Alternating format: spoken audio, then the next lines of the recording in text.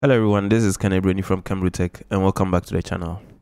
So in this series of videos, we are learning Python, and this is specifically SENG 207, Programming for Engineers, a course taught at the University of Ghana. So if you have been following along, we have this particular structure we have been following, and this has been ordered or put together like the chapters of a book.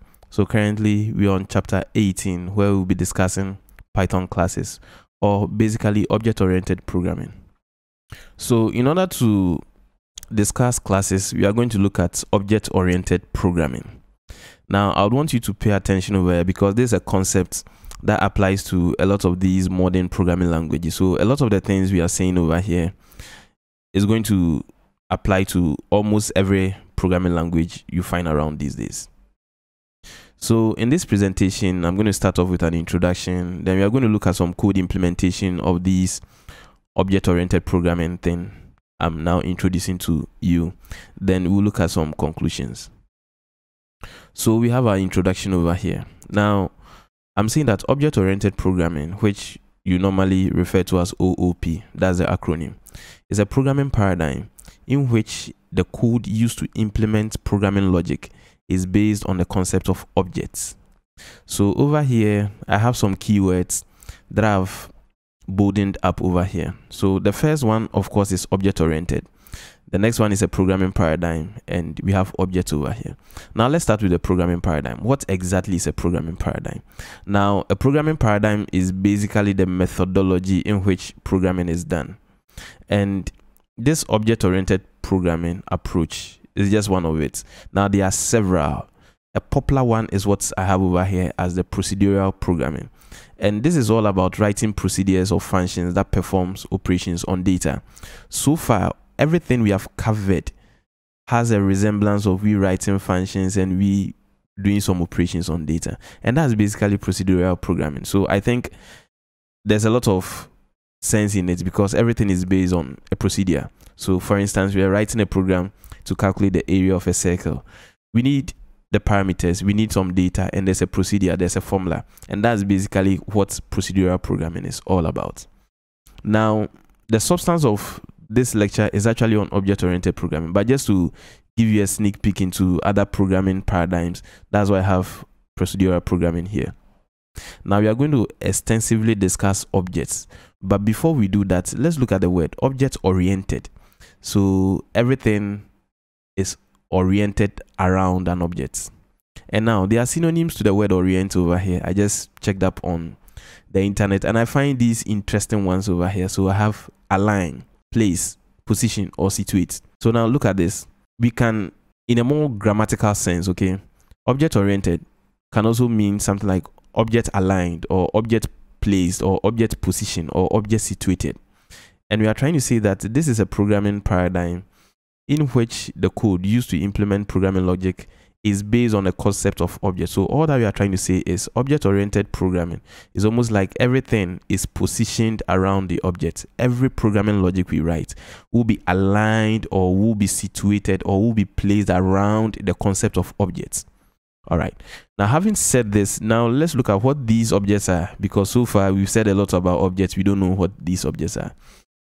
And this will introduce us to a particular terminology, and that's exactly why we are looking at classes over here. So a class is a blueprint for creating objects, and I'm saying that the object then becomes an instance of the class. So at least we know, or we've heard of these objects. How do we get these objects? These objects are going to be created from classes, and this class is now going to be a blueprint. So it's going to be like a map, a steady guide in which those objects are going to be created. Now I have this interesting example over here, and sorry for whetting your appetite. Here we have this bread. So then bread is the object. Now this bread, whenever you go to the bakery, they have these baking pans they use to create or mold these breads. So now this baking pan then becomes the template of which the different kinds of breads will be created. So almost every bread that passes through the bakery will probably be molded and put into some baking pan. So this then becomes the template or the blueprint for creating this bread, and currently you can see that this bread is over here. So in this case, the baking pan is a class because it is a template, the blueprint for which the object is created, and the object then becomes a bread. But the most interesting thing over here is that We can use the same baking pan to create a tea bread. Well, I'm in Ghana, so we have a number of different breads we eat over here. So we can use this baking pan to create a tea bread, and use that same baking pan to create a wheat bread. Use that same baking pan on another day to create a sugar bread. Use that same baking pan, wash it on a different month to create coconut bread. Use that same baking pan, wash it after 1 year to even create a butter bread. Now, if you get this whole concept, then at least we are going to understand some of the usefulness of object-oriented programming. And that's what I have over here in this conclusion. So now, object-oriented programming provides a clear structure for our program. So clearly you could see that whichever bread we wanted to create will have that particular structure. It will not exceed the template for which that baking pan was made. If the baking pan was made in a rectangular shape, that bread is going to come out in a rectangular shape. If that baking pan was made in a circular shape, that bread is going to come out in a circular shape. Now, the next point I have over here is object-oriented programming, which is OOP, makes it possible to create full reusable applications with less code and shorter development time. So you could see that based on the analogy I was making, that we can create reusable applications. We can create reusable bread. Using the same baking pan, we can create a tea bread, wash our pan, then maybe the next week create butter bread, wash our pan, create coconut bread, and any other bread that we may want to create later on. Now, the last point I have over here is object-oriented programming, which is OOP, helps to keep the Python code, in which case we are learning Python, so I'll situate everything around Python, but then basically it applies to every programming language that supports object-oriented programming. So it helps to keep our code dry, and this dry you have over here is an acronym for don't repeat yourself. So now if you are writing code, there's a temptation to repeat yourself and write a lot of things, but then clearly if there's a way of you not repeating yourself, chances are you are going to limit the number of mistakes you do. Then there's going to be structure. So this is going to be the end of this presentation. The next thing we are going to look at is writing actual code to implement object-oriented programming. So in here, we still have this note over here. And this I've said over and over again, that a class is a blueprint for creating objects. So in order to create a class and also to follow up with the explanations I gave in the presentation, let's create the baking pan class.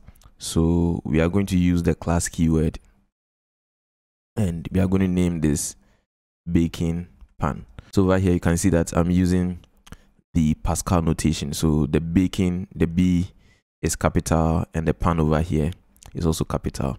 And in most cases, I think the general rule of thumb is for class names you have to use capital letters for your names. So now I'll do this and put in a colon over here, and whenever we have a colon, I mean when you press enter, then there's an indentation. This is almost like a function. So whatever thing you write in here will be within the confines or the scope of this baking pan class. Now Python expects me to write some logic over here, and that's why you see this red underline is showing up over here. But for the purpose of this, we are going to use the pass keyword just to tell our system that we'll come back, but then for now pass. So everything is looking good.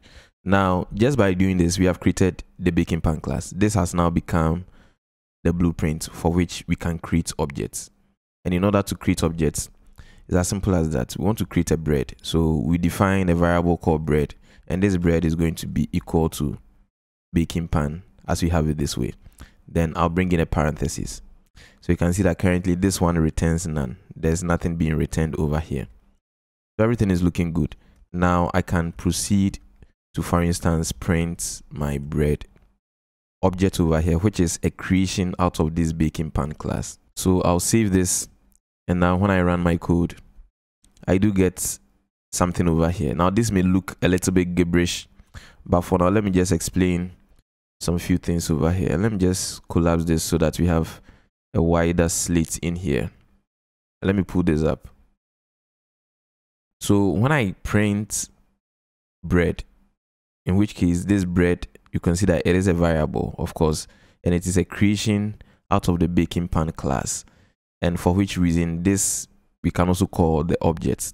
So now it tells me that whenever I'm printing bread, it tells me that __main___ baking pan object at what you see over here. So what you see over here is some memory location for which this bread object was put inside of the computer memory. And later on, we are going to digest into some of these things very well. So creating a class is as simple as what you've done on line 2 and line 3. Okay. And now creating an object is also as simple as what we've done over here. But then you would agree with me that we spoke about other ingredients that will go into the bread, and for which reason we are going to get a tea bread, a sugar bread, a butter bread, a coconut bread, or any other bread we may want to create. So those ingredients will come in to give us different flavors and stuff like that. And that's exactly what we are going to discuss in the next video. Now, if you find value out of the content I'm putting out over here, kindly support my work by subscribing to the CamBroTech channel. Also, don't forget to hit on the notification button so that anytime I release a video, you'll be duly notified. Share this video with friends and family who find this content very useful. At CamBroTech, we say learn programming. You can do it. Bye bye, and catch you in the next video.